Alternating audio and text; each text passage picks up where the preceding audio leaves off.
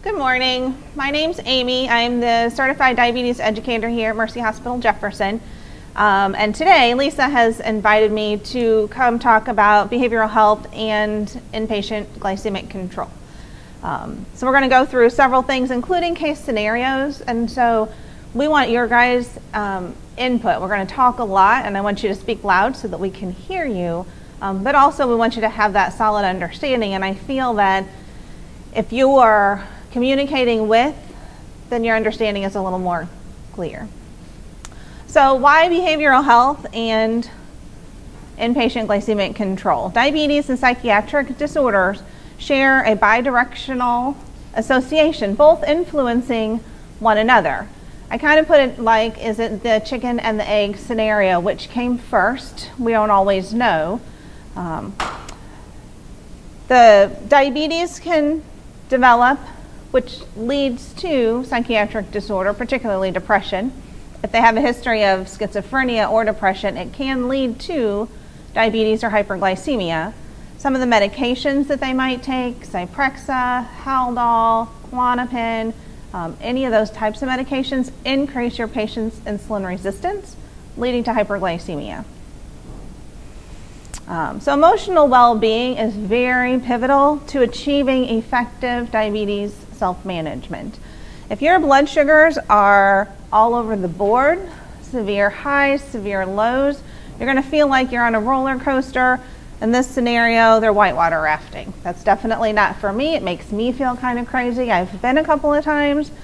But what we want to achieve is a nice, smooth sailing, relaxing canoe ride, so to speak.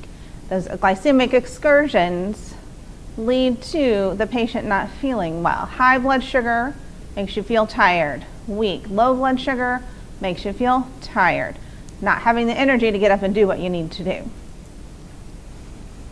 So inpatient hyperglycemia, and this is all across the board, it's not just behavioral health. It increases your length of stay for your patients, increases their financial burden. People with diabetes, particularly high blood sugars or severe low, have at least twice the medical cost of any other patient outside the hospital. So it's just very expensive. Increase in mortality and morbidity. Inpatient hyperglycemia gives us the opportunity to diagnose diabetes. Anytime in our facility we have a serum glucose that's over 180, if they've not had an A1C done during their stay, the lab will automatically run that test, looking for diabetes. So it's a protocol that can be ordered if they have a history of diabetes and the physician or the nurse practitioner has not ordered that A1C and it has not been done in the last 3 months, it's 84 days, then you as a nurse have a protocol that you can order it. The lab will not run it if it's been done in the last 3 months. So they do go back and check and see, but you guys can do that as nurses. Identify those at risk for issues or concerns, severe excursions, low blood sugar, high blood sugar. You know, somebody with type 1 diabetes can have a 50 and a 500 in the same 24 hours. Financial burden, we want to make sure they can afford all their medications before they leave the hospital. And then I put depression on here because we really are talking a lot about behavioral health. But people with diabetes have 2 to 4 times the risk of depression than anybody else with other medical conditions. And then to optimize their regimen for outside the hospital. So if they're running high, we want to make sure, are they taking their medicines? Are they following their meal plan? How can we help them be more successful? So our goals for inpatient diabetes management are the same, whether it's behavioral health, med-surg, ICU, it's just to be safe and effective. We want to avoid the lows, the hypoglycemia. We want to avoid any severe hyperglycemia. Now, we do understand that hyperglycemia can result from illness, from stress, from changes in their medicine regimen. And with that being said, we know that they could be a little higher than normal. So our target range is 70 to 180. Outside the hospital, their target range is less than 140. But we give that little bit of leeway, knowing that illness, stress, infection is going to make them a little higher than usual. So effective, again, blood sugar goal, 70 to 180. That's our inpatient plan. And then maybe just improve from their pre-admission state. If they're admitted, A1C 12, for example, their average sugar is 300. If we get them consistently under 200, that's an improvement. Most of our hospitalists will agree to discharge anywhere between 2 and 250 if we know that they have long-term hyperglycemia. All right, so we're going to talk a little bit about the A1C. This is basically the gold standard for monitoring diabetes control. It is the percentage of sugar attached to the hemoglobin blood cells. It reflects an average sugar over the last 3 months. We know that our red blood cells last 90 to 120 days, so we want to capture what their A1C, or those sugars attached to those blood cells that are alive and healthy and functioning. The estimated average glucose is a calculation that we do that shows what your meter would show your patient at home. So if we do the A1C and I say 12, in my mind I know that's about an average blood sugar of 300. The way I know how to do that is you can pull out the calculator and you can do this big long calculation, or you can do the easy peasy version of that I have listed here.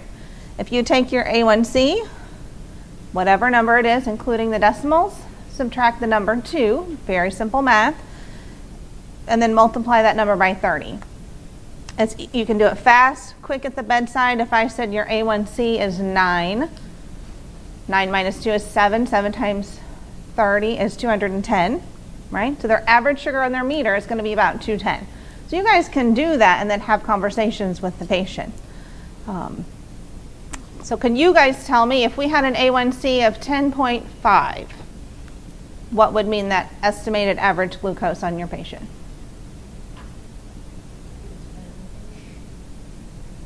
10.5? Close. More like 260. 260, 270. So I would take 10.5, and A1C of 10 is 240, and you can add a little bit. And the reason we say kind of average, your blood sugar, like I said, type 1 can vary dramatically all throughout the day. Type 2 is your blood sugar is like your blood pressure. It goes up and down and up and down. So if we say your average is 200, 210, they're going to kind of shake their head like yes. But it's good to know. We're going to go over a scenario in a little while, what your A1C is, and compare it to the blood sugars that you're seeing here in the hospital. Do you know where to find your A1C levels in Epic? Results, that's exactly right. Results review. You do have to go down under diabetes. It'll say endocrine and then diabetes. If you don't see the A1C listed, or it actually says diabetes, on the bottom left-hand side in Epic on your results review, if you click expand, it gives you anything that they've ever had in the date. So just because they were here 2 weeks ago and we did an A1C, you might not see it on this new admission. Doesn't mean they need another one. It means that you need to go look for it first. All right, so hyperglycemia signs and symptoms. They could be weak, shaky, want to throw up, dizzy, blurred vision, might have some cramps, have a headache. Signs and symptoms of hyperglycemia and hypoglycemia can actually be very, very similar. The only way to know is to test that blood sugar and see where that patient is. Chronic complications, kidney disease, eye disease, heart disease, 2 to 4 times increased risk for a stroke or a heart attack if you just have that diagnosis of diabetes. Retinopathy, numbness and tingling, the neuropathy that can develop. So we want to prevent those. When we're done, I do have a little example of a card that you can look through and see what the patients might actually see with different types of damage to their eye. So it's kind of interesting when they say their vision is blurry because their sugars are high. You can look in here and see it also shows the dark spots, maybe if they had a retinal bleed or something to that effect. All right, so we do want to be able to use the hyperglycemia order set while they're here in the hospital. I've talked to both of the nurse practitioners and they're really good at using the order set when they're here if they have a history of diabetes. The order set is great because it has insulin orders, hypoglycemia rescue, when to call the physician, when to test the blood sugar, any labs, consults, diet, nursing communications, and then once the orders have been placed and the order set is activated, you'll have education and care planning automatically added into Epic. So you don't have to go ahead and add a care plan, it will be done for you. You just have to activate the order set. So we do want to use that as much as possible. So we're going to go ahead and move on to insulins. And it's very important to know the different types of insulin that you are giving to your patient and how it functions, when it starts to work, and how long it lasts. So Lantus and Levemir are basal insulins. They start to work. They deliver a long, slow trickle of insulin over 20 to 24 hours. The onset is not for 2 hours. So when we have a patient whose blood sugar might be, say, 89, and we're a little leery of wanting to give that insulin, if you're giving Lantus or Levemir, Lantus is underlined because it's hospital preferred formulary, but we can certainly use Levemir also. We just have to know that Lantus isn't even going to begin to work for at least 2 hours.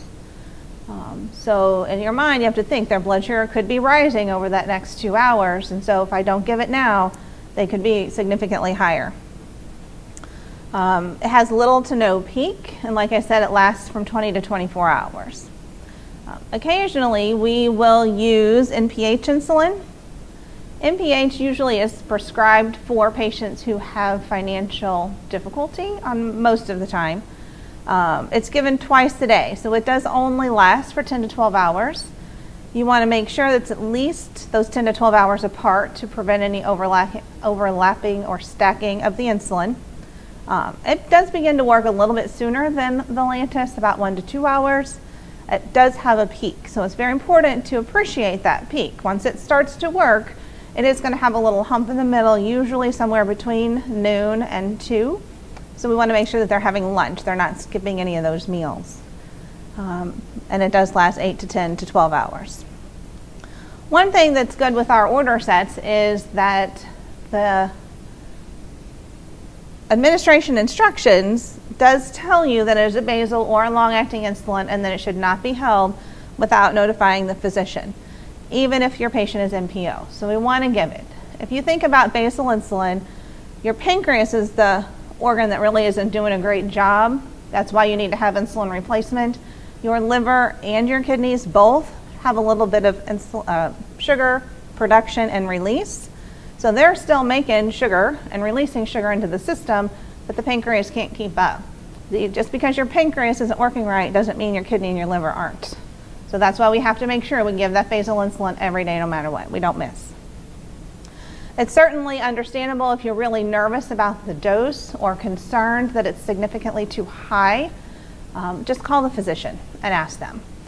I work very closely with the hospitalist group, the nurse practitioners here, and when we have doses that just don't seem to make sense for the patient, maybe it's too much based on their weight, which is typically how Lantus is dosed, then I'll always encourage them to at least, let's start with half. We don't want to cause harm by making them have a low blood sugar. Can we start with giving the half dose that they say they normally would take? They will almost always agree. Sometimes they don't. That's their prerogative. They're still the provider. But we don't want to say, can I not give it because they're low or at risk for low? Can we start with 50%? Very rarely do they say no. The risk if you do not give basal insulin is that they could, especially with somebody that has type 1 diabetes, if their blood sugars can rise about 50 to 100 points an hour without insulin in their system. So just because they're 70 now, we don't give the basal insulin, for example, they'll be 400 or 500 by morning within 12 hours. So we want to make sure that we're doing the right thing by the patient. But always have that communication with your providers. I talked with Susan yesterday. I think she's pretty open to communication and wanting to, if you have a concern or a question, she said, tell them they need to call. We'd rather you call than not. So bolus or prandial insulin. Prandial means mealtime. So that's going to be the set dose given to treat the food intake of the patient. It's given in response to the increase in glucose from food or carbohydrates given. It's always given with the meal. So prandial in our facility is usually a set dose 3 times a day before they eat. We're not talking the correction or the sliding scale. This is specifically designed for when they eat. It is always given within 30 minutes. We saw before that prandial insulin starts to work right away, 5 to 15 minutes, so you don't want any significant delay in the time that you give the dose and their meal comes. The dose is adjusted if we use the order set. If their blood sugar is less than 90 and the nurse practitioner usually has used the order set, you have, as a nurse, the ability to decrease that dose by 50%. But the rectangle on the bottom shows us that that is in the order, whereas with the Lantus, it's a question for the physician. It's not built in the order. Does that make sense? So this is your nurse or your MAR instructions on the bottom. It specifically says in there if the blood glucose is 70 to 89, you can reduce that dose by 50. On the basal, it's a recommendation that if we're concerned about the dose, you may decrease it by 50 only after getting an order from the doctor or the nurse practitioner. On the stop sign here, those are little sticky notes that we use currently. Our process is going to change within the next several months. That just tells your patient you are on medication that needs to be given with food. Please tell your nurse. So that on the regular floor, they'll be able to call their nurse, tell them my food has been delivered or I've ordered my meal, so we can get their blood sugar and their insulin as close to that meal as possible. You guys, and Terry and I were talking earlier, you really have a privilege that your meals are delivered at a certain time. The nurses on the floor would probably give up their firstborn child to have their meals delivered at the same time every day, because you could have A bed eating at 6:30 in the morning, B bed eating at 9:30, and you have to go in that room different times to test their blood sugar and to give their injection, whereas you guys really have kind of a set plan. Now, sure, it's a struggle. We just have to get practicing and working on getting it as close to that meal as possible.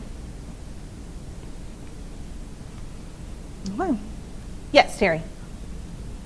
So I have a patient that gets no matter what 6 units Mm-hmm. of insulin with her meals. So you're saying that if her blood sugar is 70 to 89, I can take that to 6 units? I mean, to 3 units instead of 6 units? Is that what you're saying? So, yes. So your question is, if you have a patient that's on a set mealtime dose of 6 units 3 times a day, plus her sliding scale. plus her correction scale, right. So if it's ordered with the order set, so that's the caveat to that. Okay. The nurse practitioner, whoever put in that order, if they use the order set, then you will have that communication or that MAR instruction that says if their blood sugar is between 70 and 89, you decrease the dose by 50% and increase to the next highest whole number. So if they don't select that part, then we don't have to mess with that. I mean, doesn't the doctor or the provider have to decide that's what they want us to do? Or Yes. it just automatic pops up? So it will not automatically pop up. Your question was, do they have to make that decision? And the answer is yes. Okay. So a different, on the other side of that, Terry, is that if your patient just has that 6 3 times a day, the provider did not use the order set, and they didn't add any instructions in there, and your blood sugar is 73, if they're going to eat, you still give the 6. You have to give the whole dose. Definitely, yes. Yep. Yeah. So, but you do have the ability with the order set. So I just kind of want to differentiate the two. Yep. But they have to select that. It's not the nurse that makes that. That's the doctor that's selecting there. Right. If it's not in your MAR instructions on the bottom, then you give it as it's ordered. Yep. Good question. All right, so bolus insulin or correction. We try to use correction here. It's the old-time sliding scale. If you ever met a diabetes educator, they don't use the word sliding scale anymore. We try to use correction insulin. And the easiest way to explain that is we're correcting the hyperglycemia. So if you think about it, sliding scale, what does that mean? Doesn't really say much, does it? It's all over the board. And it's a very reactionary approach. So if we have a patient whose blood sugars are high, we give them long-acting, we give them a mealtime, and then if they go higher, we correct the high. That's what the correction insulin is for. Given to treat the elevated glucose from illness, stress, infection, medications. It's always given with a meal or when NPO. Just because, so the prandial insulin, if they're not going to eat for a test or a procedure, we don't give that 6, for example, in your scenario. But if their blood sugar was 185, we would need to give them 3 because we're correcting the high to bring their blood sugar back into target range. Add it to the prandial dose if they have both ordered. So if they had a 6 ordered and they were going to eat, blood sugar was 185, you would add those 2 together, and that is 3. So total of 8. Should always be the same kind of insulin. Occasionally we have patients who use a regular insulin for their fast-acting at home. We don't want to have a fast-acting regular for meal plus a no-vlog sliding scale or correction dose, because now you're going to have to give them 2 injections. It should always be the same kind of insulin. And always give and make sure, even if they're NPO for a test or a procedure or anything, the correction insulin they still should have. So point-of-care glucose testing, should always be AC and HS. If they are eating on bolus tube feedings, it should be timed with the tube feeding itself. If they're on continuous tube feedings, it should be about every 6 hours. Should always be within that 30-minute time frame of the meal, as absolutely close to that as possible you can get. When we change our process with the little sticky notes that we are currently using, we'll probably start auditing to see how effective we can be in getting it in that time frame. If Q4 hours, if they are NPO, tube feeding, TPN, or steroids, you guys probably won't have TPN, but you could have steroids.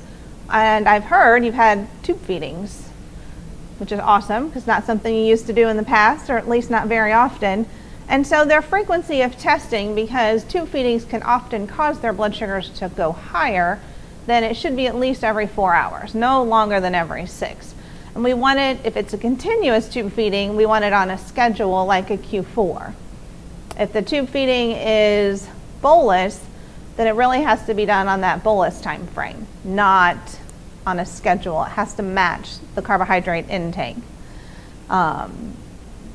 This may not really affect you, but pre or post surgery or procedure, if they have to leave the floor to go for a significant test or procedure, you should test their blood sugar, especially if they're taking insulin. Signs and symptoms of high or low. So when I do RNO, I try to get the nurses to understand that it's okay to test the blood sugar. Just because a physician hasn't ordered it, if they don't feel right, if they have a history of diabetes, if they're on medications that could increase their blood sugar, if we haven't gotten orders yet from the doctor to test and they have signs of a low blood sugar, it's better to test than not. And you guys as nurses can do that. Anytime you test the blood sugar outside of the time frame that it's scheduled, the Epic automatically creates an order for you, so you don't even have to go in and put an order in for it. Just test it. We'd rather you test to be safe and prevent long-term complications or short-term complications than to have a major problem. And our question is, why wasn't you tested? It's certainly a nursing call on that one. Question? So when you have continuous tube feeding, it's easier to get the insulin scheduled and then correction insulin. But when you do the bolus tube feeding, you check the blood sugar before the bolus of tube feeding and treat that blood sugar before the tube feeding, or do you check the blood sugar after the bolus? So the question is, if you have continuous tube feeding, should you test the blood sugar? It's on a schedule. It will be Q4 or Q6. if you have a bolus tube feeding, the point of care sugar is tested before the bolus, insulin is given. It's like they're eating, that's their food intake. So test the blood sugar before, give their insulin injection, and give the bolus. That still should be within that same 30-minute time frame. So, did that clarify? Yep. Okay, Megan. On the slide before, on there, it says 4 hour after supper, check ready, just check. Is that after the insulin was given, or just the sugar was checked? So, you're asking if the HS check of the point of care sugar should be 4 hours after supper. So we know that our insulin and our meal should be within that 30-minute time frame. And so it should be at least 4 hours after the insulin. So the food, because you're only going to be apart 30 minutes. But the reason that you should not test it for at least 4 hours is if you gave insulin for the meal, the insulin's still working in short of 3.5, to 4 hours. So if I have, and we find this on the regular medical floors, they'll have supper at 6:30. The aides will come around and test the blood sugar at 8:30. It's 2 hours. The insulin is still fully effective in their system, so you're really not going to have a good accurate reading. You need to wait that 4 full hours for that insulin to have been worn off. Is a problem when our patients get fixated on the schedule. Right. For their snack is at 8:45. What time's dinner? 5:30. We give the training on 5:30. Okay. And they get a snack at 8:45. Well, like 8:30, Yeah, anywhere from 8:30. So just working, so yeah, I understand where you're coming from. Some of them don't care. The question, I guess the concern is that if dinner's at 5:30, your snack is at 8:30, that's not going to be your full, it's going to be about 3 hours or so. Or less. So, or less.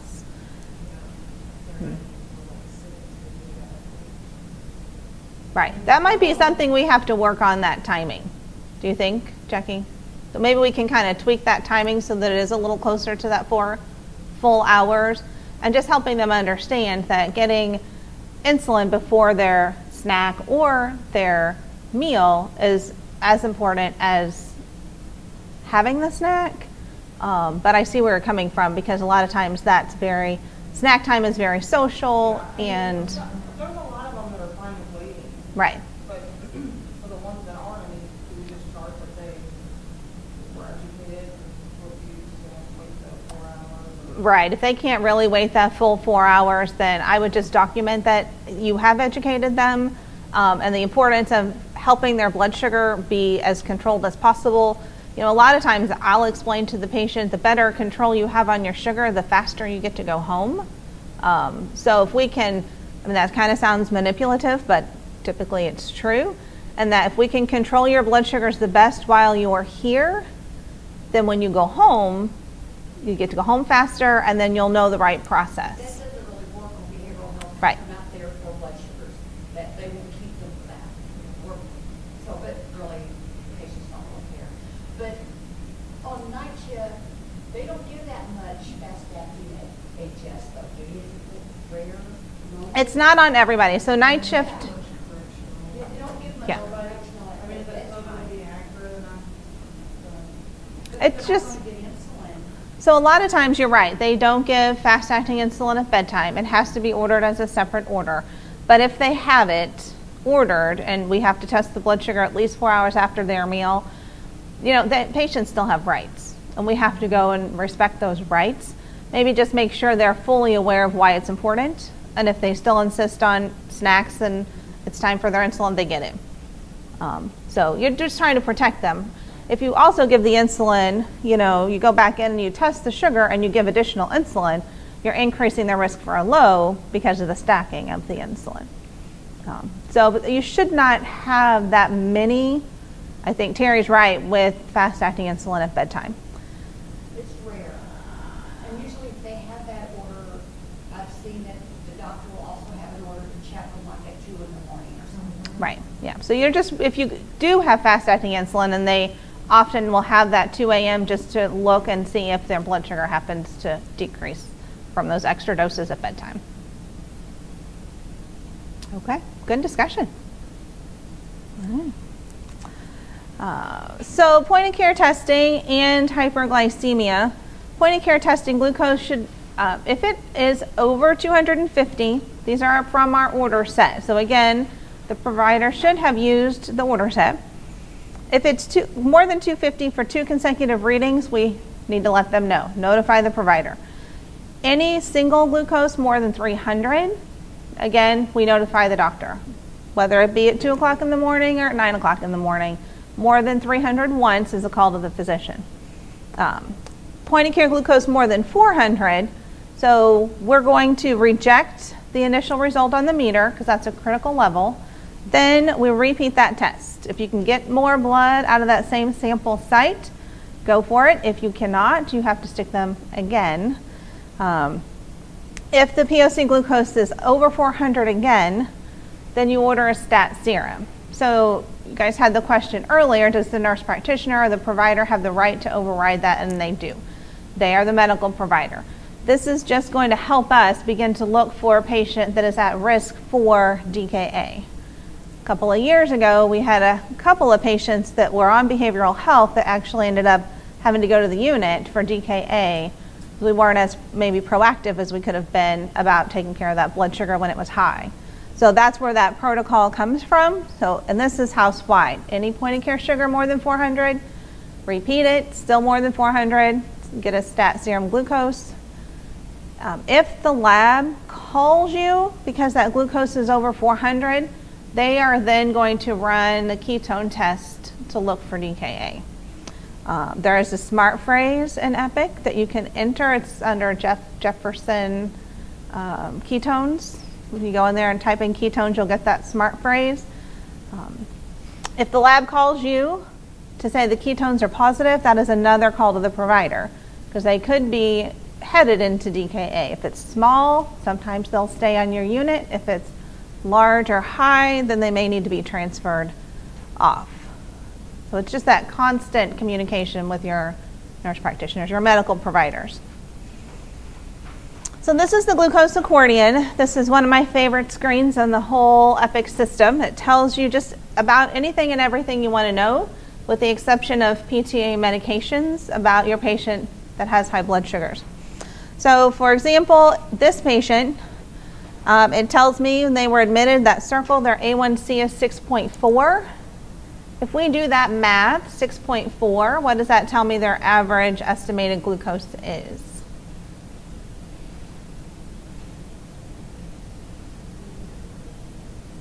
Get close. 120-ish. Ish is good because it's not going to necessarily be that exact number that I'm looking for. So our A1C is 6.4. It also has your anion gap, some CO2 levels, creatinine to help us look for diabetic ketoacidosis.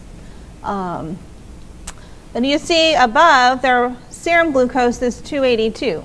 So if we did our math, we know that their average at home is 120-ish.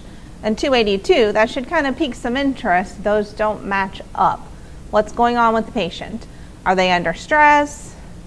Did they, go to the bread company before they got here? Eat too much? Skip their insulin? What's going on? It doesn't match or make sense. It also puts on there your percentage of diet eaten. It will turn red if it's 50% or less. So we want to pay attention to how much your patients are eating. A scenario we have in a few minutes, the patient had a blood sugar of 23 because he refused to eat. And it's very clearly documented. We could see how that hypoglycemia event occurred. So, if you don't know how to find the glucose accordion, I will teach Lisa, and she will love to show you. It's easy to find in Epic. Once you add it to your reports tab, you can find it on each and every patient. You don't have to hunt it down anymore. And then the last arrow shows you any insulin dose that was given. And then we know if we hover to discover, we learn more information. It will also give you the time. This 5 has little extra lines, so there's a comment in there, something that happened to the patient. All right, now I'm going to turn it over to Jackie. Jackie is the clinical dietary supervisor for Mercy. She's just been with us for a few months, and she's going to go over just a few minutes of the challenges with behavioral health and snacks and the new plan that we have in place. Okay, hi, I'm Jackie Valk. I'm the clinical dietitian supervisor. I'm also a certified diabetes educator. So I was going to go over some of the snack choices that we decided to kind of help out with you guys. I think it was a little bit of controversy with having one diabetic snack list and then a regular snack list, and people felt singled out as patients. And we don't want them to feel singled out. We want them to feel like everybody else, because they are. So we went through the snack list, and we wanted to make more choices for you guys to give diabetic patients that are low in carbs or no carbs, because I think a lot of the snacks are very carby. And so a lot of the patients, they're hungry. They have several reasons for why they're hungry: depression, food insecurities, different issues that they come to us with. And so they want to have their snack times, and we want to be able to provide that for them. So on our snack choices, I put the carb grams next to all the options. And also, I think you guys have like a little key in the back for like juices and things like that also had the grams of carbs in there to kind of help give you guys an idea and a little bit of security when you're giving the patient the snacks. So ideally, a diabetic would have 45 to 60 grams of carbs per meal. And so this is going to grams. Right now on our menu, we look at carb choices. So that's one of the changes in a couple months. We're going to go to grams, because when you look at a food label, it's all listed in grams. So it's going to make a little bit more sense for our patients here and when they go home, and not to confuse them. So if we're looking at a full meal being 45, which would be more like a female, and 60 grams more for a male, that they would have at a meal time, we were trying to shoot for a snack that's from 15 grams to about 22 grams of carbs. So on here on the left side, their first choice, they have that kind of range with grams of carbs, trying not to go too high. I think the highest is 24 grams of carbs for the peanut butter crackers. But once they have that snack, if they're still hungry and they come back and they want something else, we have a second choice that are low or no carbs. So it would be your Jell-O. We're going to stock your floors with sugar-free Jell-O and sugar-free pudding. And that's just going to be the main stock. So any patient can eat that. It's okay. It's good for them all. But this way they don't feel singled out, like, oh, you only get this type of Jell-O, and so gets that type of Jell-O. And we peel off the top of it so they really don't see it anyways. So you guys can feel very comforted by giving them the sugar-free Jell-O, has no carbs in it. So if you do have a patient, maybe a scenario at nighttime that needs that blood sugar check after 4 hours from the meal, and we'll try to work with the timing, and maybe we can figure out a better timing with you guys. But at that 8:45 snack time, if that patient was persistent that they wanted a snack, maybe they'll take the Jell-O instead, and that won't affect the blood sugars then. But if they don't, it's okay. You can give them the other snack. So, but that might be a compromise. Like, hey, would you like the Jell-O for your snack? And then in 4 hours, we can check that blood sugar, and that won't affect that because it doesn't have any carbs in it. So maybe that makes a little bit of sense. So we're trying to choose from the second choice for their second snacks because they're lower in carbs. If they want those as their first choice, they can go for that too. We do a vegetable tray with ranch. So regular ranch dressing has lower carbs than like a sugar or a light ranch or a fat-free ranch. When you take out the fat, they add sugar to it. So we'll give you guys just regular ranch, and it's carrots right now. So it's about, they're probably getting like 2 grams of carbs from those carrots, barely anything. So I count that as a 0 carb snack. We also have the chicken noodle soup if they want. That's kind of bulky, so it looks like you're getting a little bit more. It's only got 8 grams of carbs in that whole can of chicken noodle soup. And then cheese sticks, they don't have any carbs, and the cheese cubes don't have any carbs. But sometimes those other snacks like the cheese cubes, I feel like that looks a little bit more full than a cheese stick. So maybe they feel like they're getting a little bit more. So hopefully that can kind of satisfy the brain and the appetite a little bit without giving them too many carbs. And of course, if a patient refuses to have that second choice snack from that list and they rather have something from the first, we don't want to fight the patients. You can give them that snack, but you might want to document then in Epic saying patient refused the low sugar snack and went with this snack and it has this many grams of carbs in it. That would help the nurse practitioner for when you do the next blood sugar check and you're looking at it's 250 or something. Maybe that's because they had 40 grams of carbs at their snack time. So that can kind of help the nurse practitioner problem solve with that too, because if that's a constant thing going on, they might look at the insulin and adjust it. But it just kind of gives us a little bit more information, a little more insight. Yes. So, with our patients, their snacks are more valuable to them than their meds. Yeah. So they come up for their snack, and let's say say Gertrude wants a bag of pretzels, she's diabetic. Mm-hmm. She can have that bag of pretzels, but if she's not satisfied afterward, we can give her the lower carb as a second treat. Not, so it's kind of like giving two snacks. Mm-hmm. That's what you're saying. Yes. Because sometimes our techs get hung up on, well, they already have their snack. No. Okay. Yeah. So the question is, the first snack, a diabetic comes up and she wants like the pretzels, and she gets that snack, and then she comes back because she's not satisfied. She wants a little bit more of a snack, and you give them that second choice that's low carbs. Then you can feel a little bit better when you give her that snack that it's not going to hurt her blood sugars. It won't affect them as bad. Is giving her more carbs. So that's helping that patient out, but also helping their satisfaction too. One of the other things I saw a text you one, they gave them a sugar-free popsicle for their snack. You can do that as well. The But sugar, that was their whole snack. Now, and if they're still hungry, carbs in it, that's not going to help their diet because those are going to drop low. well, the snacks shouldn't. So the sugar-free popsicle has 10 grams of carbs in it. So we went to, you guys might notice this change, but we just went to all regular popsicles. They're also 10 grams of carbs as well. So that was just an advertising, we caught you. So we are just going to go to all the regular popsicles with 10 carbs. Snack would be to have some carbs in it. Wouldn't it? Yes and no, they don't have to have carb snacks. You know, they could have a no carb snack and that would be perfectly fine. Mm-hmm. Yep, because their mealtime, when their insulin comes up, they're having that insulin to cover the mealtime. So they're not having any insulin to cover that snack. Okay. So blood sugars can tend to go up because of the snack. Because we have seen patients that didn't do their snack and then come dinner time, they're low. They're low. Then that would be a clinical issue where they maybe got too much insulin for that mealtime. Or maybe they got a little too much correction. It would be one of those kind of, so the question is, they have a patient that had didn't eat their snack and come dinner time, the blood sugar went low. And then we're panicky because now we've got them in Hypo. Yeah. So that, saying, well, eat your snack, but then if they can have a snack that doesn't have carbs in it, then it's irrelevant. It's not going to mess with their blood sugar.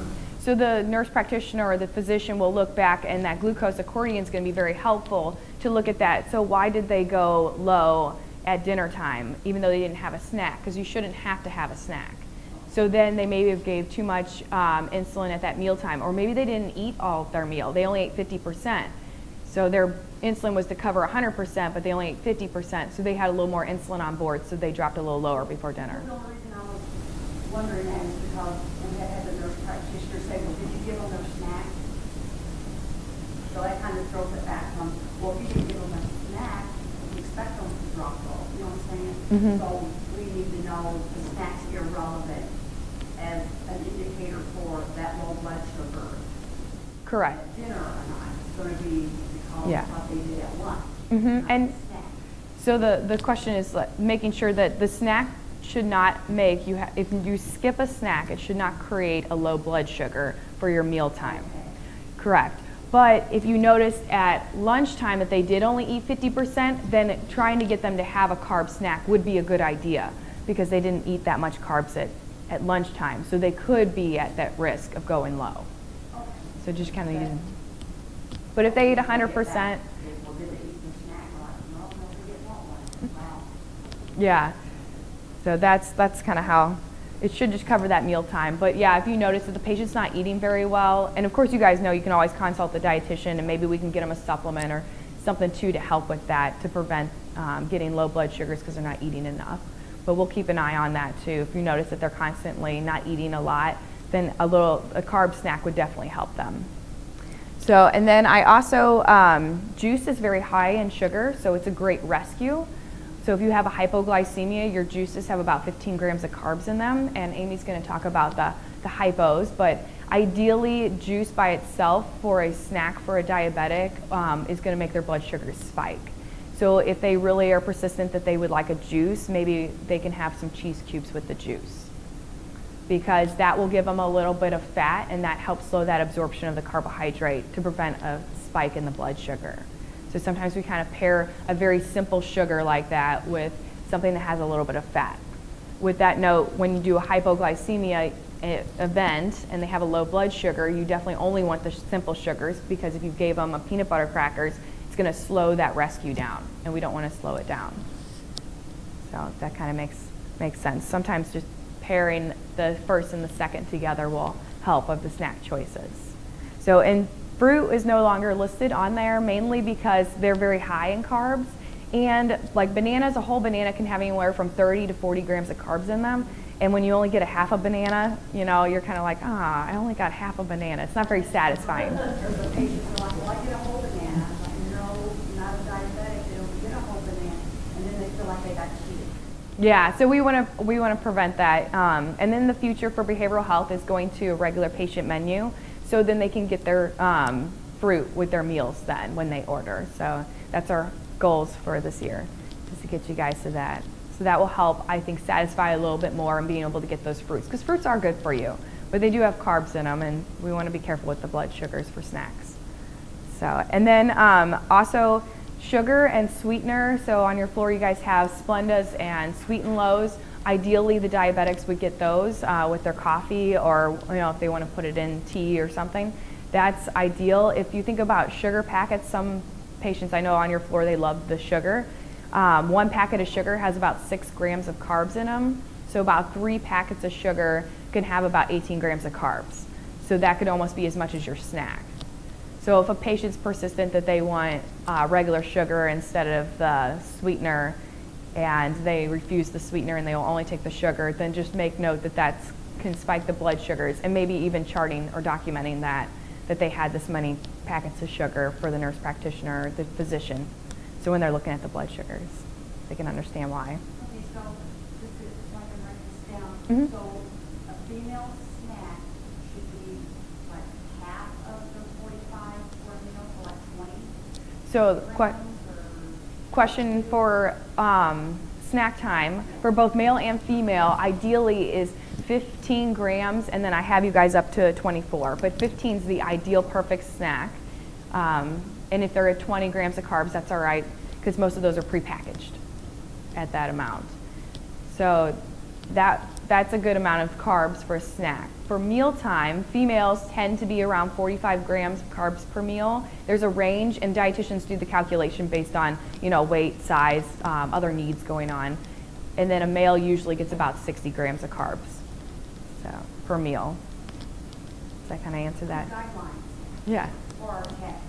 Yeah, and I think once you think about what the mealtime carbs is, that kind of makes you think about the snack. If the snack's going higher than the meal, then you're getting quite a bit of carbs. Exactly. Our text sometimes they don't know what to do. So this is a good guideline. Yeah. For them. It makes it simpler for them. And if you guys ever have questions with how many grams of carbs are in something, you can always call the dietitian, the diet office will help you guys out. I think just having the ease of mind for your techs with those second low carb snacks and giving it to them and not having to worry, I think will help out a lot. So, any other questions with snacks or carbohydrates? Okay. So then I'm going to give it back to Amy. All right, so we're going to kind of move on to hypoglycemia. I will move through this fairly quickly. I think we've discussed it before. There's a couple of things that I will point out that's very specific, and then we do want to make sure we get to the case scenario. So I think that will help kind of wrap your mind around everything we need to do. So hypoglycemia is a lower glucose than normal that exposes the patient to potential harm. The Diabetes Association, the American Association of Endocrinology, recommend what we call defensive action at 70. The actual clinical diagnosis of hypoglycemia, it's kind of hard to define, but I just heard that the ADA came out with 54 or less as the official hypoglycemia.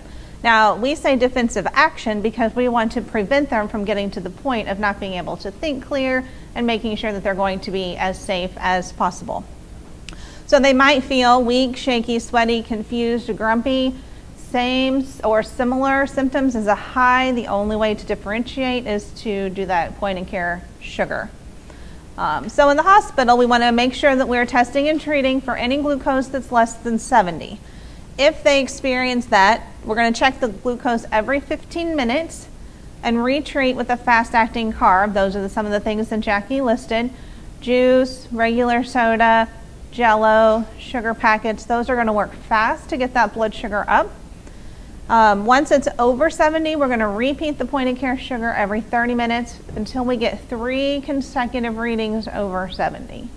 If during that time frame they drop back down under 70, we start the every 15 minutes over again.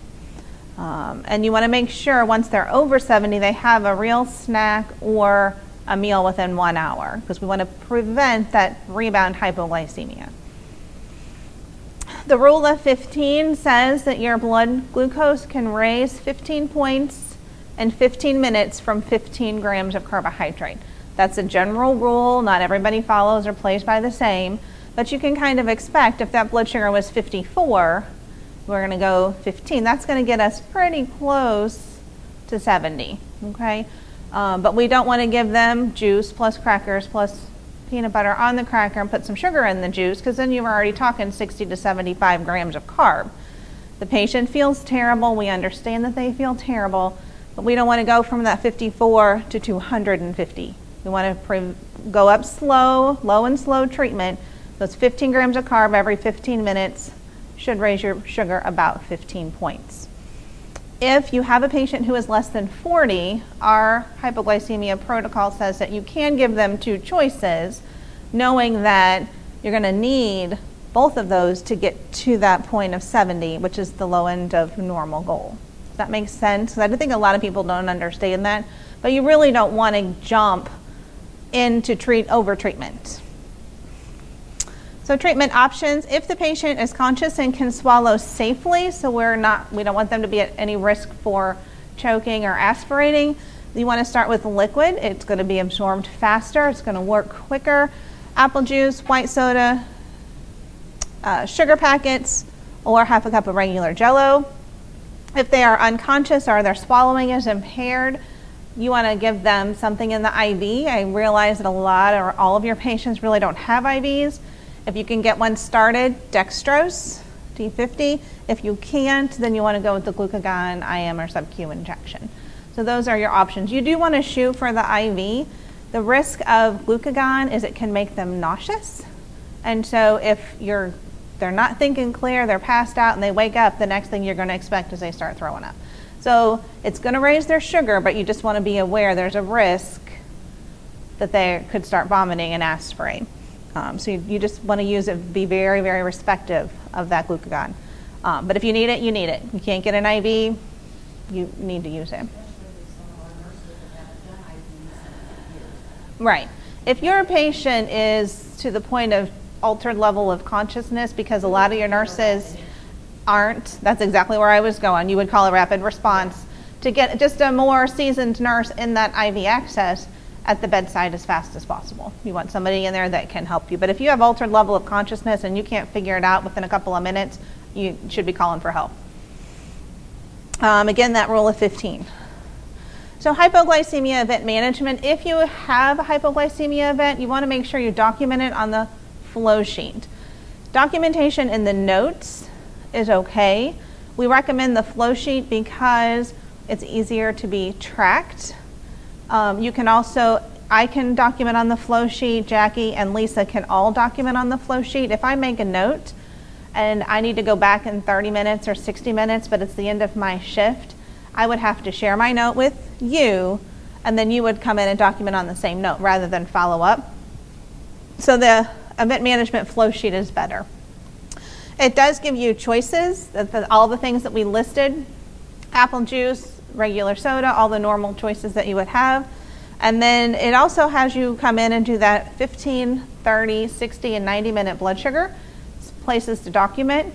It does not ask you to give the actual result. The only thing it wants to know is if it's greater than or less than 70. Okay, so you don't have to document it was 54. It was less than 70, just pick that one, and then it's going to tell you the next step. Repeat the blood sugar in 15 minutes. So it's a really nice tool. It will help you walk through the hypoglycemia process, but then have the documentation. The other piece is once you use the flow sheet, it will show on the glucose accordion, so it's easier to see what was done and how the patient responded to that. So notifying your doctor. Point of care glucoses for hypoglycemia, less than 70 on 2 consecutive readings. You should notify your provider. Let them know twice in a row it was less than 70. Any single glucose less than 40, you want to notify them right away. Again, 2 o'clock in the morning or 9 o'clock in the morning, you should notify your provider if it's less than 40. It's a very unsafe situation. The point of care glucose less than 60, that's the critical result level. Now, there's some controversy right now about whether or not we should be repeating that test less than 70 or less than 60. The policy from the lab says you repeat the test immediately less than 60. Nursing protocol says you treat less than 70. So we're trying to lean toward, if it's under 70, go ahead and repeat the test, just to confirm it is less than 70. So you don't have to remember, well, was it 60 or was it 70? Under 70, repeat the test, then treat the patient if they're still under 70. Use the hypoglycemia protocol. If your physician or provider has used the order set, then all of the rescue for hypoglycemia will be already on your chart. If they have not, then we add a smart phrase for the hypoglycemia protocol. So you have to have that added into your chart to give you the right to treat your patient. So one thing we can't talk hypoglycemia about with is discussing what's called hypoglycemia unawareness. And if you think about the verbiage, it's your patient is unaware that they're low. They don't have the signs and symptoms for them to have that response of, I need to eat right away, I'm weak, I'm shaky, I'm nervous. It is very, very dangerous. The scenario that we're going to talk about, the patient had no warning signs of a low and his blood sugar was 23. It could be a recent or from a recent history of frequent or severe lows, rapid decline if your sugar's dropping fast, alcohol abuse, beta blockers, they can actually suppress your feeling of that low blood sugar, the longer the duration of diabetes. But in the situation we're going to talk about, it was significant stress and depression. And it occurred on you guys' unit, and he ended up going to the TCU. So here's our patient scenario. Patient's blood sugar, 232, so reasonable high number, hyperglycemia. We ended up giving him, so in the morning, the whole scenario is in the morning he had a low blood sugar, about in the 40s. It wasn't enough where we, less than 40, so we had to know the provider right away. The nurse ended up giving the insulin a couple of hours late, just being a healthy fear of that low. So we gave the insulin late, we gave the fast-acting insulin late, lunch came, we stacked insulin, we gave 8 units, which doesn't seem to be a reasonably high dose for 232 blood sugar, but he had gotten another dose about 3 hours before. So his insulin stacked up, and when you see he didn't eat lunch, dinner. He didn't eat dinner. We gave the extra insulin, insulin stacked, and he ended up with the blood sugar. I think the final result was 23. Now, he didn't have any warning that that blood sugar was that low because he was very, very depressed, sleeping all the time, slept through supper because he didn't want to get up to eat. We still ended up giving his insulin, and he got a blood sugar of 23. So he's one where we ended up having to give glucagon because they couldn't get an IV. They called a rapid access, a rapid response. And by the time they treated him, gave him the glucagon, he woke up, we overreacted. We gave him a ton of carbohydrates. I want to say it was over 90 grams total. And by 3 o'clock in the morning, he was 445. So it was we were fearful of the low. It scared everybody. We were very worried that he was so low. We did everything trying to get him up and trying to get him up. We didn't give him any insulin at bedtime. He's acts like a type 1. He's not an official type 1, but he acts like a type 1 with diabetes, and so we didn't give his insulin at bedtime because he was low, and by the morning he was 430. So those are the exact situations that we want to have to prevent happening. Stacked insulin led to a low. We held insulin, led to a high. So you can kind of just follow that through the entire process. So we didn't do the 15 and 15. I think they tried to, but it was like a rapid response. We're doing everything in our bucket to get them up.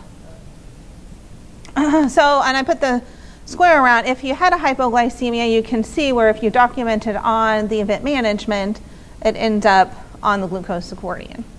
So really our main goals are prevention. Prevent the high, prevent the low.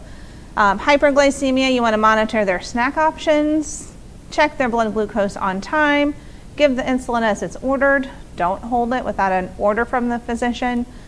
If they have a history of diabetes, test the blood sugar and let the doctor know. One of the scenarios that kind of helped us get here today was you had a patient admitted from the ER. A1C was high, blood sugar was high. In the ER, they treated it, got the blood sugar down, but once they got to the unit, we didn't test them again for another 10 hours or so, 10 to 12 hours. And so by the time we were testing them, their blood sugar was well over, I want to say 400. So it went way high, whereas had we tested on behavioral health, we would have known it was high and maybe called the provider for orders. It was a late admission, happened kind of over the night. And if you're concerned, call. Like I said, I've talked to Diana and Susan both, and they'd rather you call than not. Sometimes you get the response of, I don't want to do that, don't worry about it, but that needs to be their decision, not ours, as nurses. And they have to call them. Right. So on the night shift, you're exactly right. They might not get one of the nurse practitioners that know your patient population, but they still have to call a provider because it's not our scope of practice as nurses not to follow protocol. So we want to make sure to follow what we have available. On the low side, give the fast-acting insulin with the food. Make sure it's as absolutely close as possible. Check blood glucose for any signs of hypoglycemia.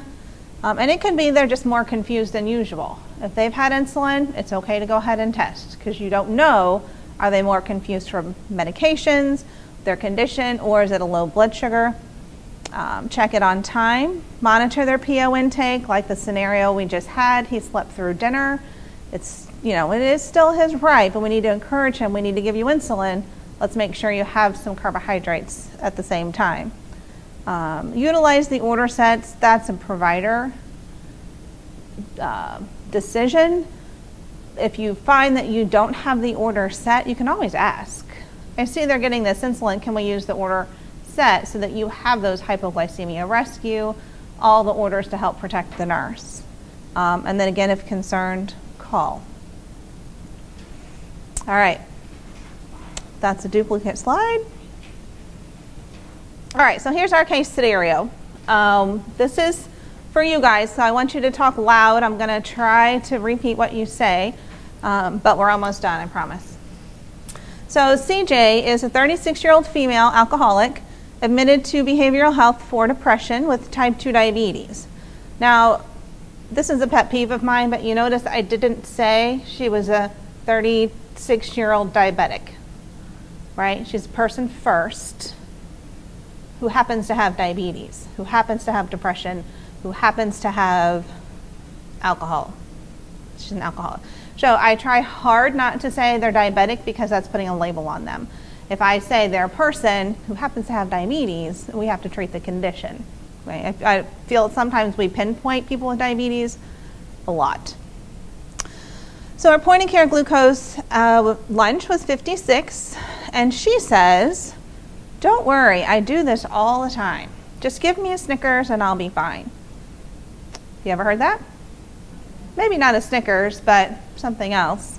Her home medication, Lantus 30, once a day at bedtime, Novolog 15, 3 times a day, and her A1C is 6.1. So what about that 56? If that happened on your unit, what would you guys do?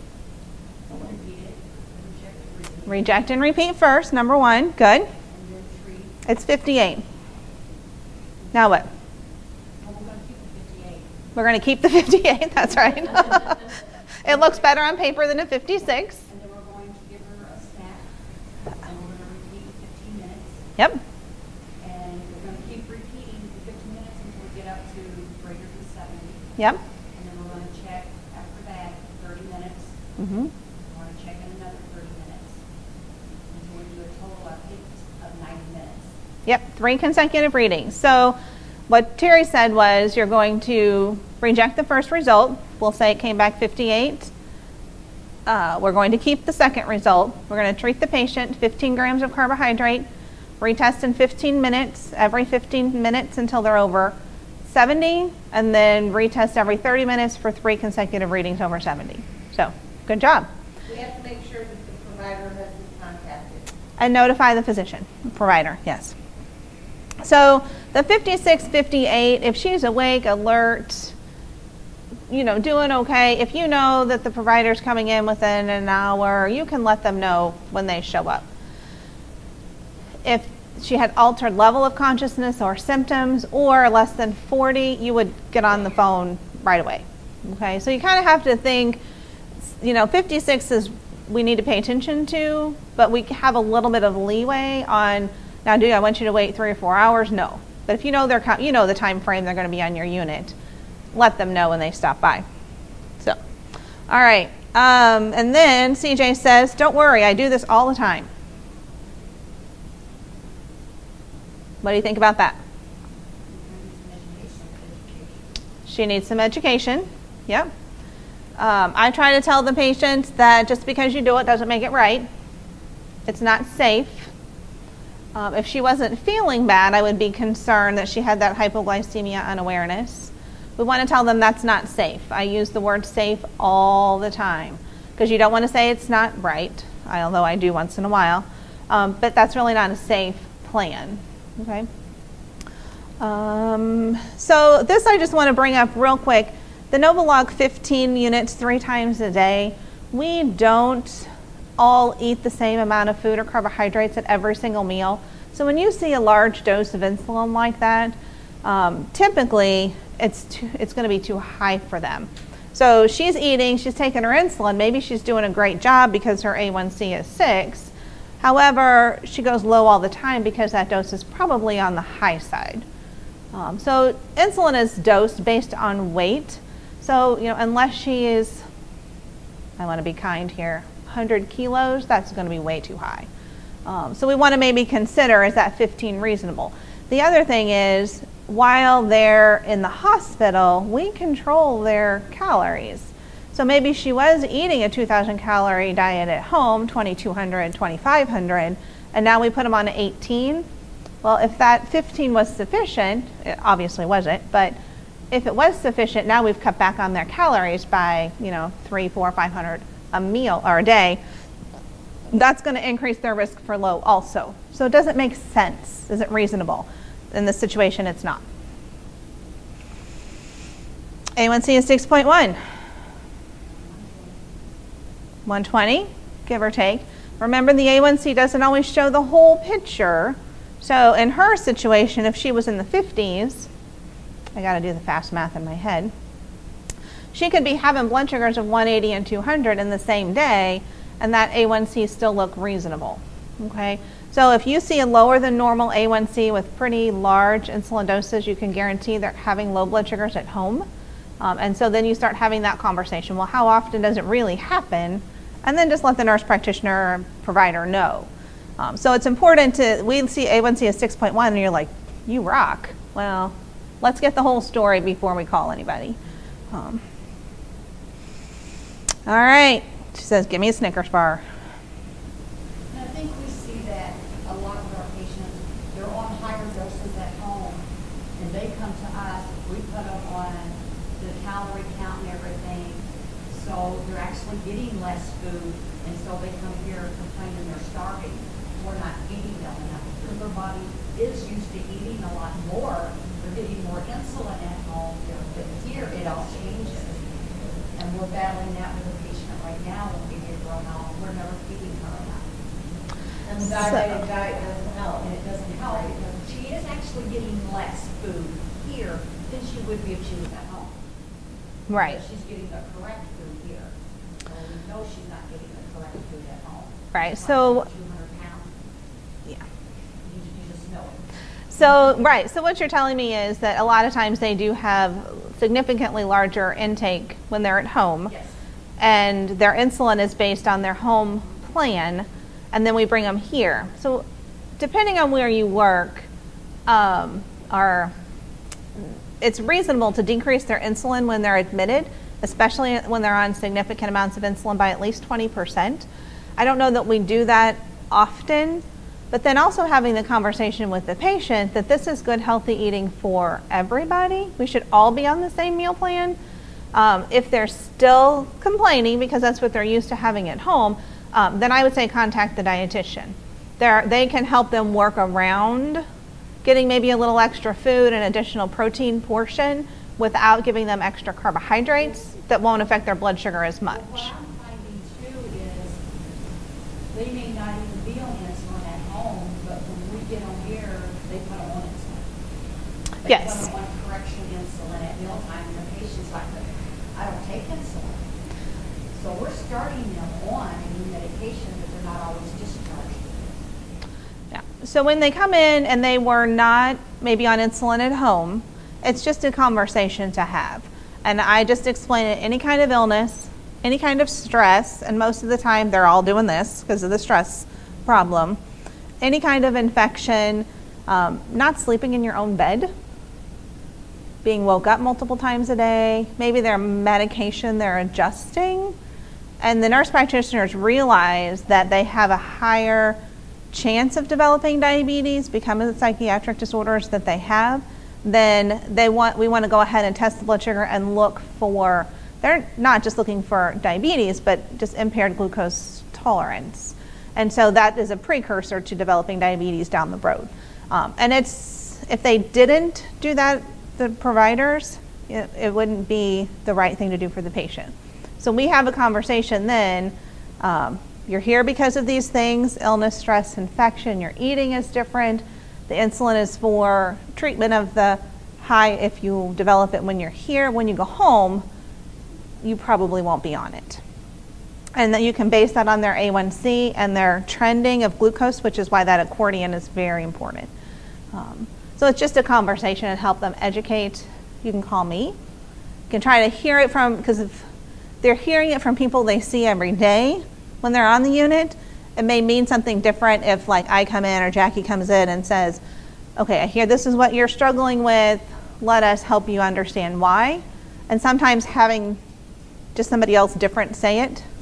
So that might be just something maybe we should do when a patient's coming in that's not on insulin at home, and we're putting them on it, to maybe consult me to come in and talk to them. Sure. Yeah, you can certainly consult if they have questions, if they have concerns. Now, you guys as nurses can't explain to them what I just said. That didn't take a certification behind your name because you understand that the medicines, the Zyprexa, the Haldol, the Klonopin, the Seroquel, I mean, I could probably list 15 different ones that's going to increase their glucose metabolism, make those changes. So we need that while you're here and we're tweaking your meds. If they still don't get it, absolutely. Our consults are nurse-driven. You don't need a provider permission for us to come in and see the patient. And that's just kind of standard everywhere. So. Awesome questions. All right, I think we're done. Any more questions, complaints, concerns? Nope? All right, you guys. I've got a lot of questions. When you were talking about the 72 consecutive readings, I know when we're doing a patient that's hypo, just one episode. Mm-hmm. Let's say at lunchtime, that was at breakfast, at lunch they're low again. Is that considered another 2 consecutive readings, like how they have over 250 2 consecutive times, we call the doctor? It's any 2 lows in a row. So if it's at lunch, breakfast and lunch, Mm-hmm. they need to be notified that they are dropping at these meal times anyway. Yep, that's exactly right. So 2 consecutive readings, and it could be they were 56 on the reject, they were 58, that's 1. Yeah. And then they come up to 65, that's technically 2. Because they're 2 consecutive readings, it's not 2 consecutive events. So 2 consecutive readings, less than 70, is when you want to notify the physician. And when I talked with Susan yesterday, I don't want to say warned her because that's like a bad word, but I said, now these nurses are going to be awesome and all over diabetes, and they might be calling you a little more often. So they're going to hopefully be waiting for it. So, well, I appreciate you guys letting me come and talk, and hopefully we'll get a better handle on it. I know that Tracy and Megan are both your diabetes nurse champions on behavioral health. We do have, in addition to this, a 4-hour class once a month on just general diabetes and inpatient glycemic control, not specific to behavioral health. And then the nurse champion program that they went through is beginning next week, but it's 12 hours of diabetes education. So if you're interested, because Megan and Tracy are awesome, but we don't have anybody on day shift. So, okay? All right. You'll be the day shift? I'm all over it. All right. Thank you very, very much. Thank you, Amy. Okay. Okay. Thank you.